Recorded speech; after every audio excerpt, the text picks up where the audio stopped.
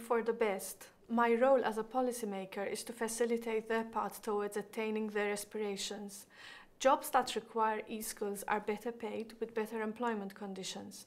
They foster innovation, creativity, and greatly support enterprise in competitive environments.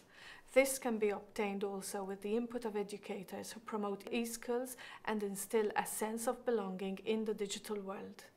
Malta has invested in digital infrastructure. We have reached a good level of skills in programming and ICT, but we have not as yet focused on eSkills as an avenue to follow in all sectors.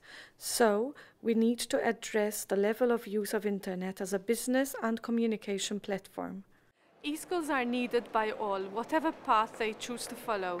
eSkills are needed to foster enterprise as well as facilitate everyday tasks in a person's life.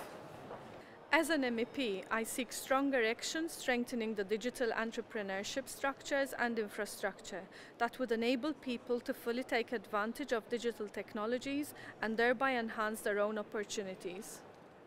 I support the digital single market strategy calling for higher levels of e-readiness and eSkills.